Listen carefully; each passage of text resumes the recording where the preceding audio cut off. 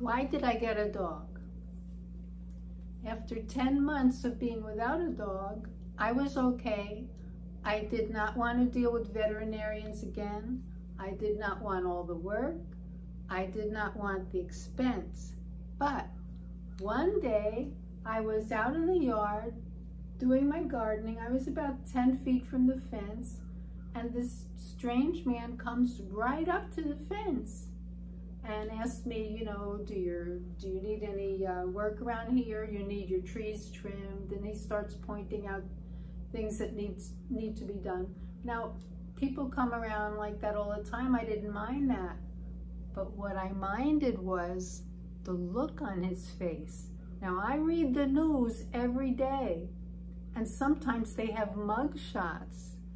And he had the same look on his face that are in those mug shots, like someone, you know, with no scruples, no heart, no ethics, nothing. And it frightened me. I worked in psychiatry before, and I know how to observe a person. So after that, I started thinking, well, should I get some kind of professional alarm system? But that might help you if somebody's breaking in a window or a door. How is it going to help me if I'm out in the yard? There's nothing like a dog. Why? Because it was created by the Almighty. If you're not religious, it's created by nature. We're created by nature.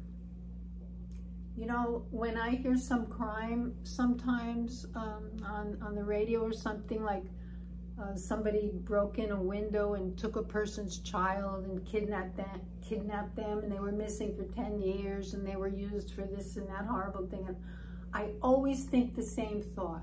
This would not have happened if there was a dog in the house. Okay, so I got a puppy.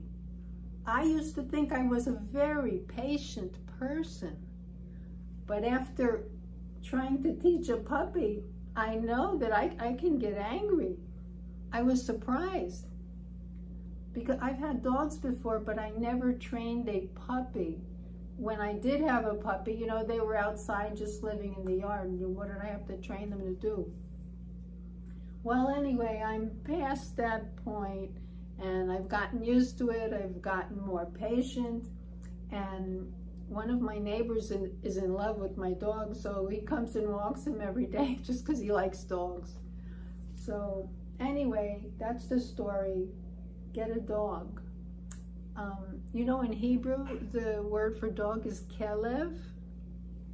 The kel comes from the word kol, which means all.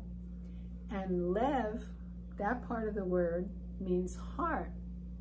So kelev means all heart. Is that perfect or what?